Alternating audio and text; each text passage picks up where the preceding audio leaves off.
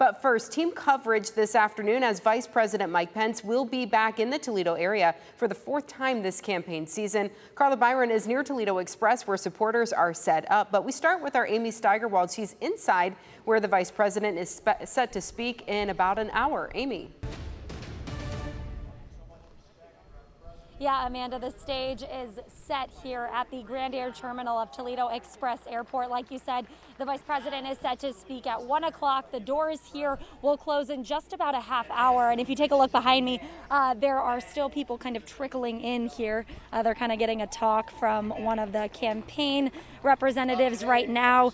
But you can see that there are chairs set out for the rally today. They are all spaced out a few feet apart. They're also checking temperatures for those people who are coming in.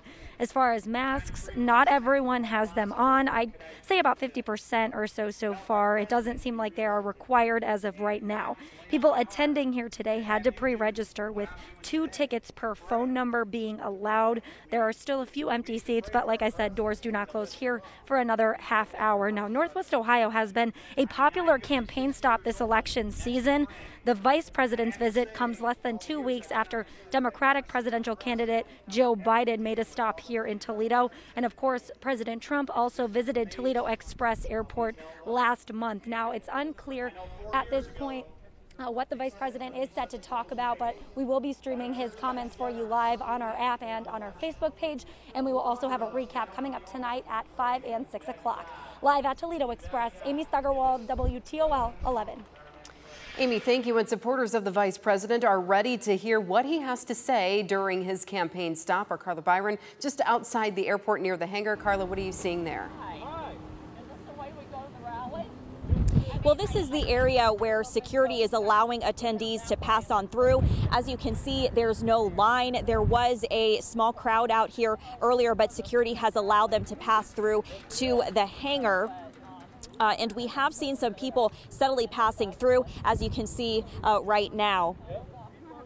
This crowd isn't as large compared to the president's rallies, but the same enthusiasm and excitement is still present. No protesters or pro-Biden folks from what I can see either.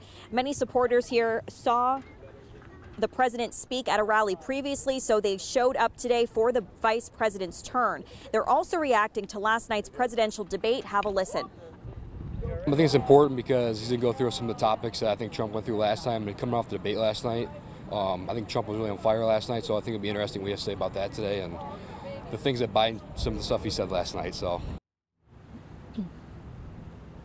They won't let the buses go down any further? And this election is less than 2 weeks away. So coming up tonight, you'll hear from voters to see how they are feeling. Reporting live at the Toledo Airport, the Toledo Express Airport, Carla Byron, WTOL 11.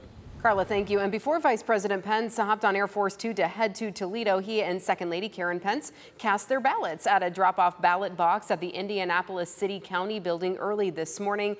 They both wore face masks and gave thumbs up to the cameras after voting there in Indianapolis. Well, we want to make sure that you have all the information you need to make your voice heard in this upcoming election. Just text the word VOTE to 419-248-1100. We'll send you a link right to your phone.